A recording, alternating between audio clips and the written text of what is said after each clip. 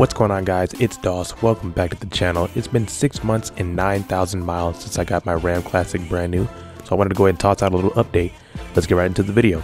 Quick little backstory for those of you who don't know about the Ram Classic. How could you not? Because this body style is literally 13 years old. Anyway, Ram decided to keep making the previous generation truck, which is this, alongside of the next generation truck, which came out in 2019, for a cheaper alternative. But I'm not a Chrysler fan by any stretch of anyone's imagination. I'm Ford for life, but how boring would it be to say you've owned the same brand and or type of vehicle your entire life? Anyway, my previous Charger in this truck had the same MSRP, so I figured if I'm going to be paying this amount of money a month, why not get something that's way more practical? Till this day, I still feel like that was a pretty wise decision. Piled 9,000 miles on fairly quickly since this is my only daily driver at the moment. Good thing that 9,000 mostly consists of freeway mileage. Only two engine options for this 2022 Classic model year: the Dyna-Soar 5.7 liter Hemi and the Dyna-Soar 3.6 liter Pentastar. Both engines can be found in a variety of Chrysler Mopar vehicles. I chose the 3.6 with the 8-speed automatic transmission with the 2-wheel drive for quite a few reasons. It's the most efficient and proven powertrain for this truck, and it's also to emphasize the fact that I really wasn't concerned about the powertrain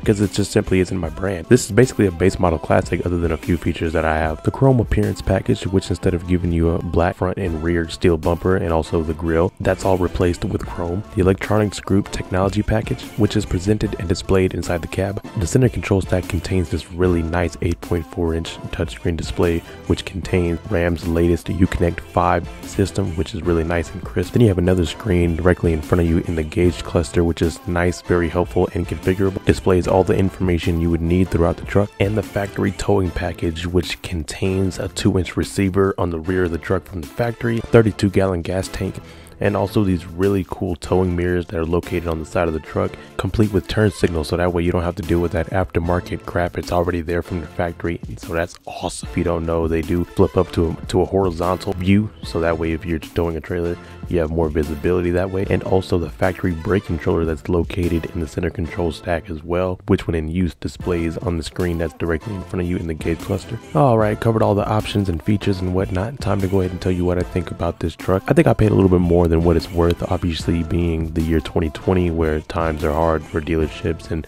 shortages and all that stuff. Wasn't really a smart decision. But 6 months later in the year, they're still marking new and used vehicles prices up.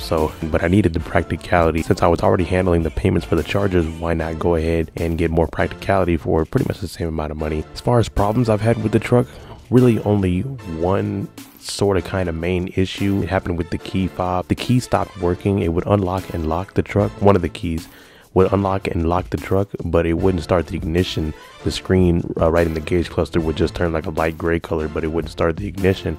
So I went back inside and got the spare key, and that key worked. It started the ignition.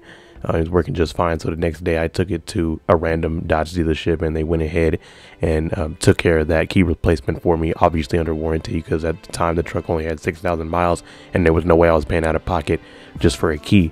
So they went ahead and fixed that for me, and that was pretty much the only issue, other than a few little weird sounds here and there. Since there is a lot of plastic inside the vehicle, does tend to have a lot of rattles and cracks sometimes, noises that will start to occur once the vehicle gets a little bit of wear and miles in, and road wear. Nothing is ever going to stay as tight as it possibly can. So that's pretty much the only problems I've had out of the vehicle so far, so I'm pretty impressed with it. I'm enjoying the classicality of this truck, no pun intended, but the durability of this truck is just a plus for me. Like, the interior, it's kind of basic other than the two really nice screens. It's kind of basic. You do have your plastic door panels, but one of my favorite features about this truck is the vinyl flooring. I wish they would offer this in more vehicles. I know it's more of a durability type work vehicle thing, but I would love it if they would offer this in more vehicles, because vinyl flooring is so much easier to clean than carpet, and there's no odors trapped inside and things like that. Vinyl flooring is just so much better. You can shine it, make it look better, saves you the headaches and all the hassle. Don't get me wrong, I love Ford, but I've driven a 2021 like mid-trim level F-150, and the amount of complexity and automatic features that